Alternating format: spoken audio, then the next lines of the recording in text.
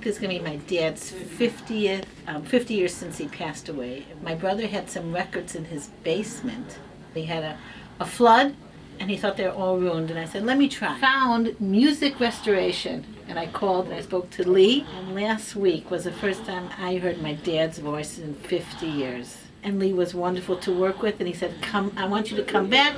I'm going to work on it some more. And tonight I came again, and I cried again, and he cleaned everything out, and I have 4 magnificent songs of my dad and his brothers.